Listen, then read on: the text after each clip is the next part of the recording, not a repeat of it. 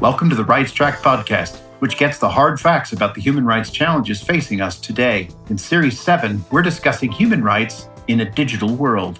I'm Todd Landman. In this episode, I'm delighted to be joined by Amrit Dhir. Amrit is the Director of Partnerships at Recidiviz, a team of technologists committed to getting decision makers the data they need to drive better criminal justice outcomes. He has previously spent over a decade at the intersection of technology and new business development, working, for example, at Sidewalk Labs, Google for Startups, and Verily. Today, we'll be exploring the practical uses of technology and data in the criminal justice system. So, Amrit, it's great to have you on this episode of The Rights Track. Welcome from California. Thank you so much. I'm really glad to be here. It's great for you to join us. And I want to start with a simple question. We had a guest, Sam Gilbert, on our last episode, and we made this distinction between the sort of data for good and data for bad. And there's a very large sort of argument out there about surveillance capitalism, the misuses of data, behavioral micro-targeting and all these sorts of issues. And yet I see that where you're working at Recidiviz, there's a kind of data for good argument here around using technology and data to help criminal justice systems and the healthcare sector. So just briefly, could you tell us about this data for good and data for bad distinction? Yeah, well, as with most things, I think it's difficult to pigeonhole anything into one of those camps. Everything, it seems, can be used for good or bad. And so data itself is not one or the other. I think it's about the use. I think that's what Sam was getting at with you as well.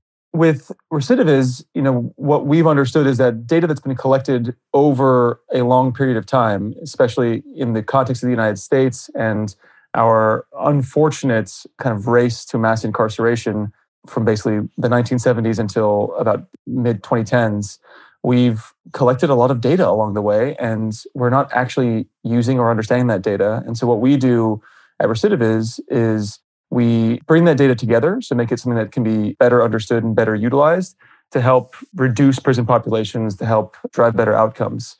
So we're focused on taking data that's been, again, collected over quite a long period of time and consistently collected, but also making it better understandable. So this sounds like big, messy, disparate, fragmented data. Is that correct? Most of those things, most of the time. It's definitely fragmented most of the time. It's not always necessarily what we'd call big, because coming from Google, I think of big in the terms of search query type volume.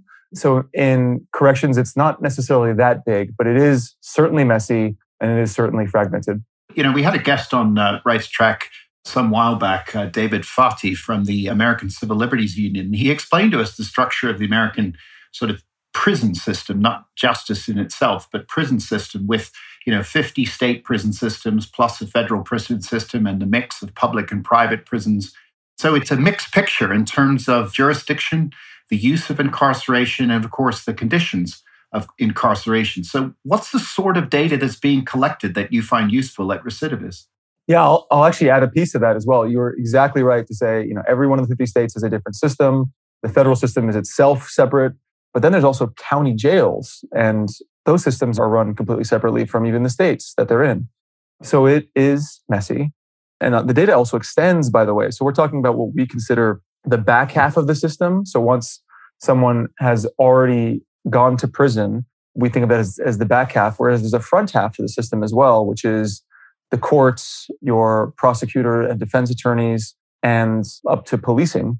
And so all of those different segments have their different data sets as well. Now, Recidiviz, we're starting at the back half, largely because we think there's a lot more impact to be had there, at least for now. And the data extends to many things. So it can be, first of all, admissions data. When someone comes into a facility, what sentence did that person come in with?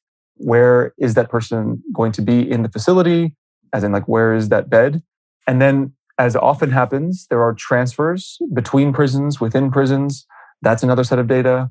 There are programs that the person may be participating in. Some of these are built with the spirit of rehabilitation and reintegration into society.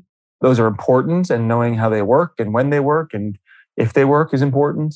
And then when someone gets out of prison, that's not the end either. We have a whole infrastructure of supervision, and broadly, those are grouped into two categories, parole and probation.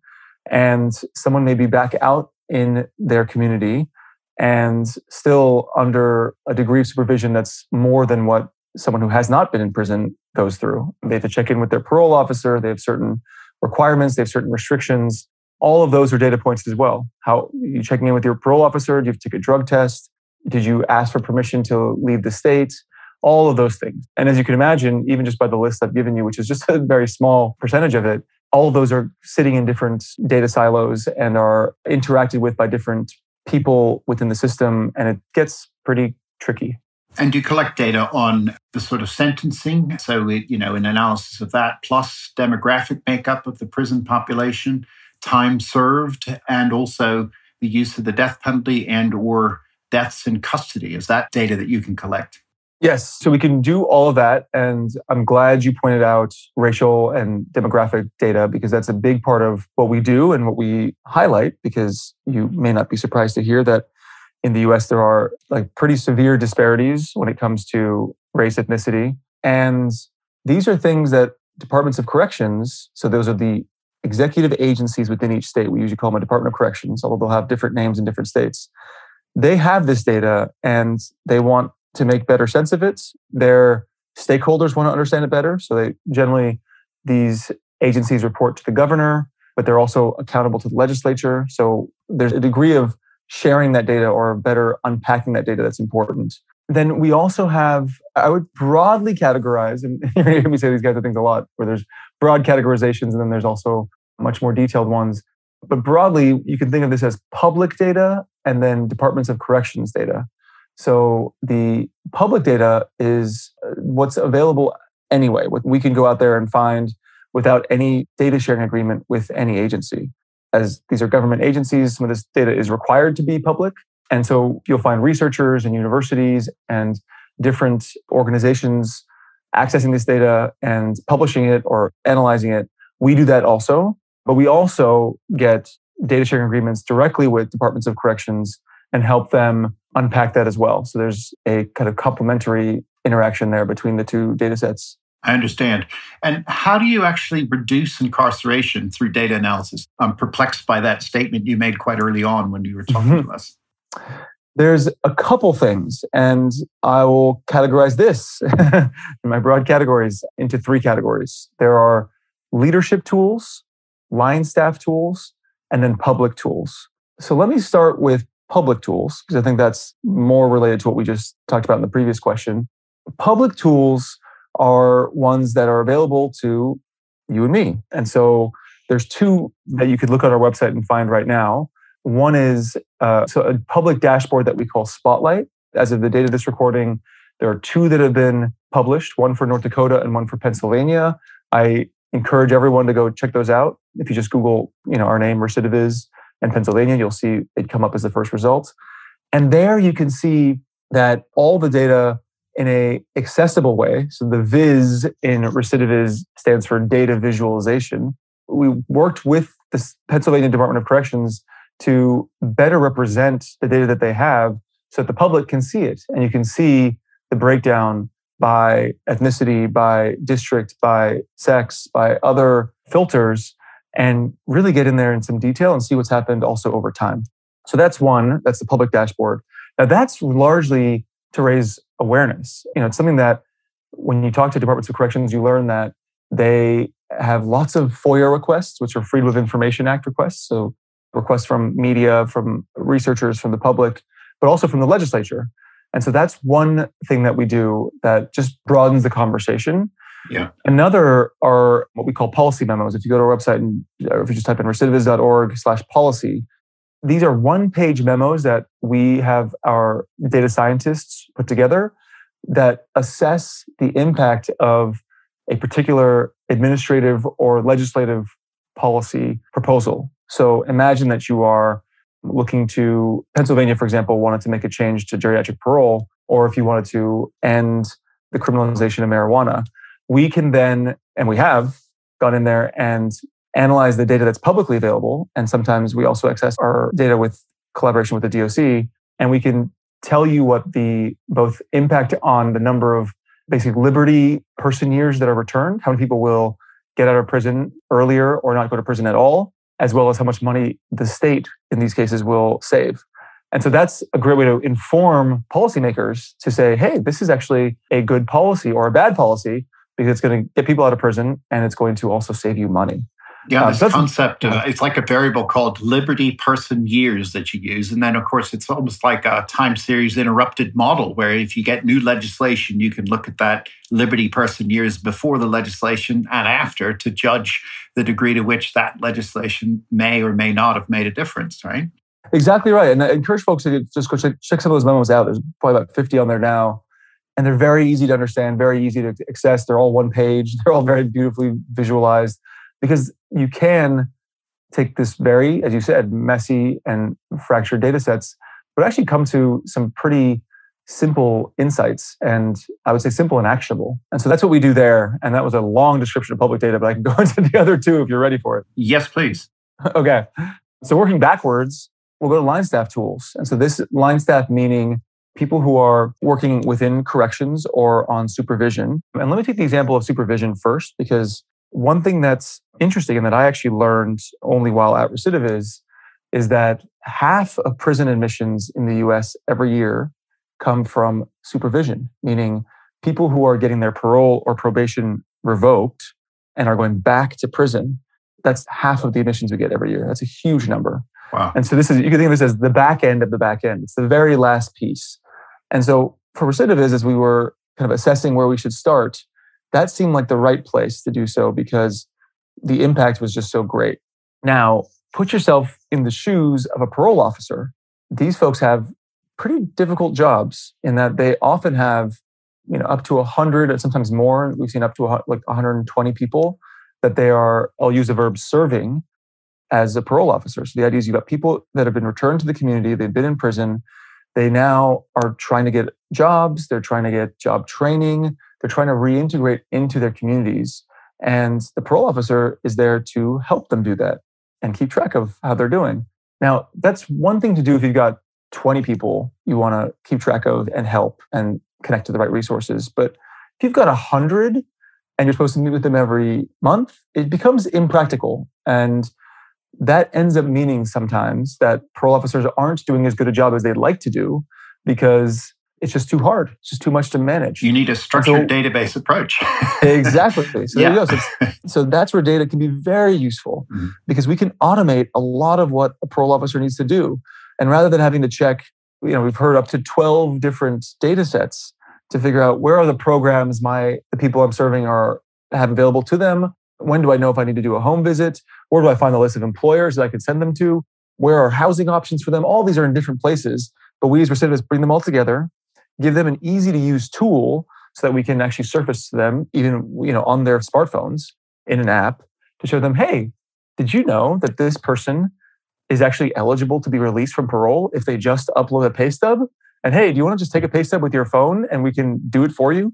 I mean, how much easier that is than you having to go through all 100, figure out who's eligible based on your own recall or some other antiquated system, and kind of struggle to try to help people. We can help you do that. And that's a big thing that we've done. And it's almost like an e-portfolio approach, that there's this way to archive parolees meeting certain milestones and conditions, and it makes the management of those cases so much more straightforward, whilst there's also a record of that management that makes it easier for the parole officer to serve the people that they are serving.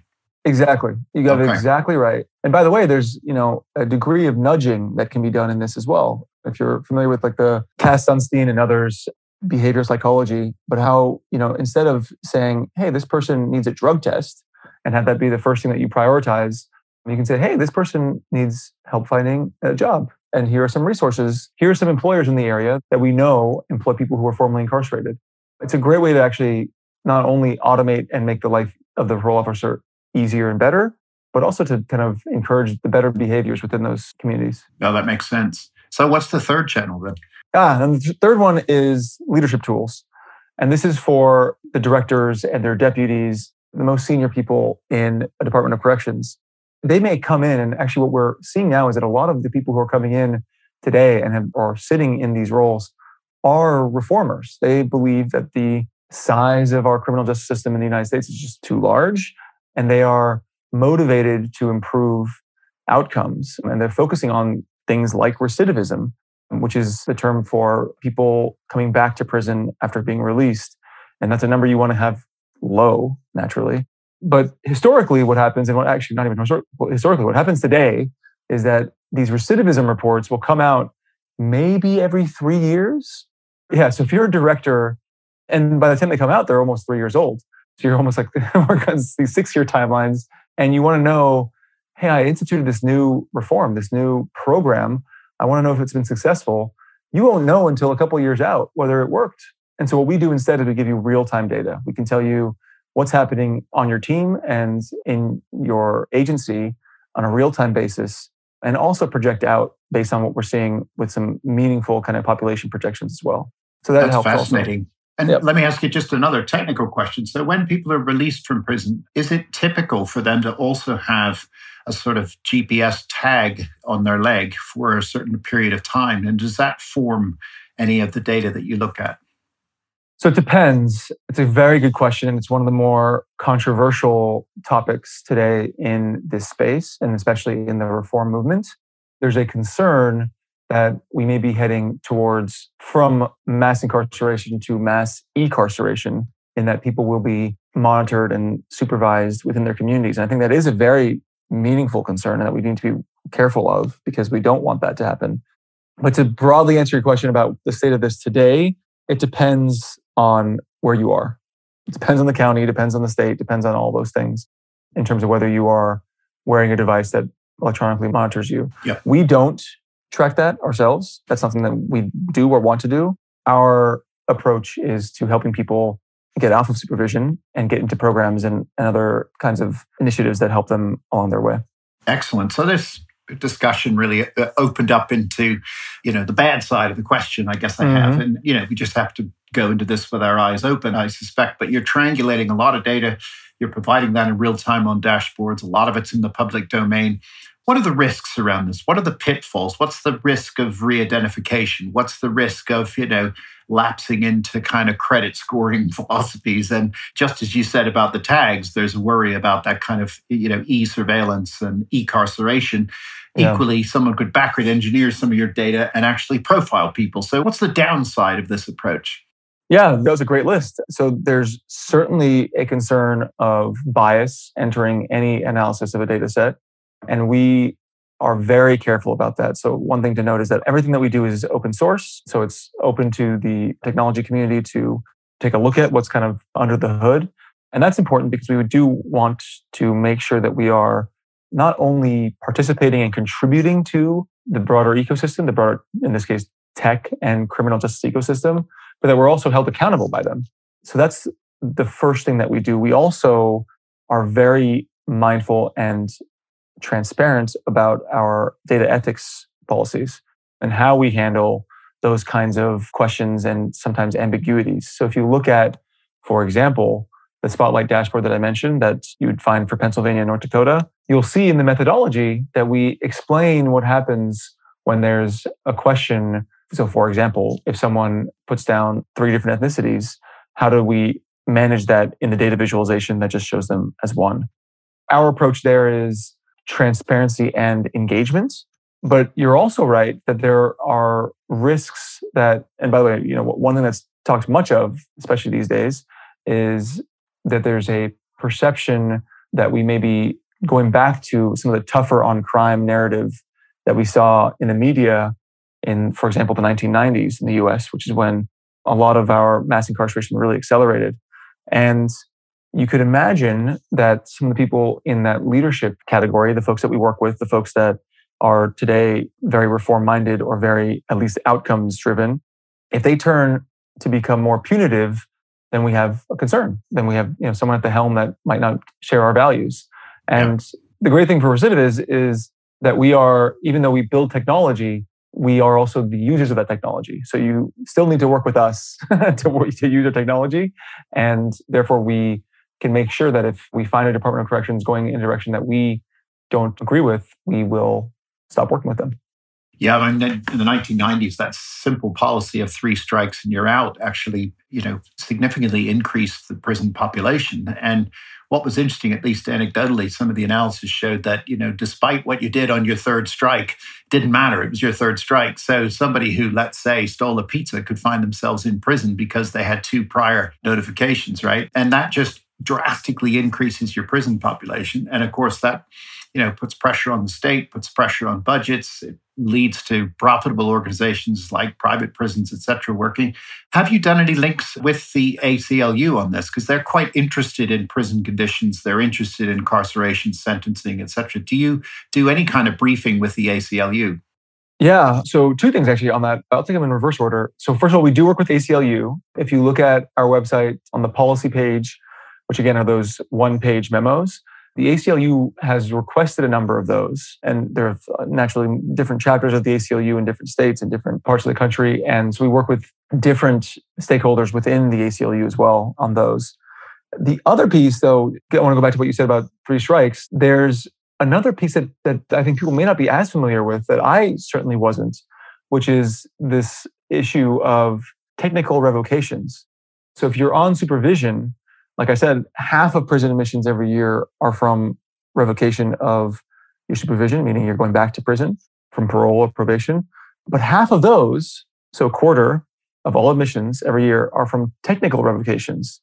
And those are when someone breaks a rule that is not a law for the rest of us, right? So it's not that they stole something. It's not that they got caught breaking a law, that they broke a rule of their parole. And sometimes these are ones that you and I would feel horrified to learn of. So that, we've got examples of people, for example, going to an open mic night where there was alcohol present and that person was not allowed to be around alcohol, being in the wrong county, being out past curfew, all of these things that are, and there's anecdotes all over the place of the kinds of things that send people back to prison that we as society would not tolerate. And those are also some of what we're reducing. That's amazing, that sort of distinction you draw between, breaking a rule and breaking the actual law. I guess the rules follow from the law, but I get your point in terms of, how would somebody know if they crossed a county line, particularly if they're in an area they don't know well. So this has been a fascinating exploration with the ways in which you have triangulated data sets, made them more visible, put them into real time. And I have to reflect on what you said. I mean, I grew up in Harrisburg, Pennsylvania, so I'm going to immediately read all your Pennsylvania data. I actually grew up near a prison in Camp Hill, Pennsylvania. So it'd be interesting to see how things have moved on from the time that I lived there many moons ago. I won't tell you how long ago that was, but this is a really good conversation for us to have around some of the ways in which different types of data can be leveraged for good, and also some of the challenges of that or the misuse of that information, as well as the sort of things that you don't collect, the fact that you don't collect data on these tags and that varies, of course, and the variation you see in terms of the population that you're collecting data on varies because of the fragmentation of the US prison system and the sort of federal, system that the US is structured in, but also data that no one really brought together in one place before. And I think that when we hear this data for good argument, we hear a lot of people saying we're actually bringing data sets that haven't been brought together before in order to derive insights from those data and do something that is for good and brings about positive social change as a result. So I just think this tour that you've given us today is absolutely fantastic. And on behalf of the Rights Track, thanks so much for being on this episode with us today, Amrit. Oh, thank you for having me. It's been fun. Thank you. Thanks for listening to this episode of The Rights Track, which was presented by Todd Landman and produced by Chris Garrington of Research Podcasts, with funding from 3DI. You can find detailed show notes on the website at www.rightstrack.org, and don't forget to subscribe wherever you listen to your podcasts to access future and earlier episodes.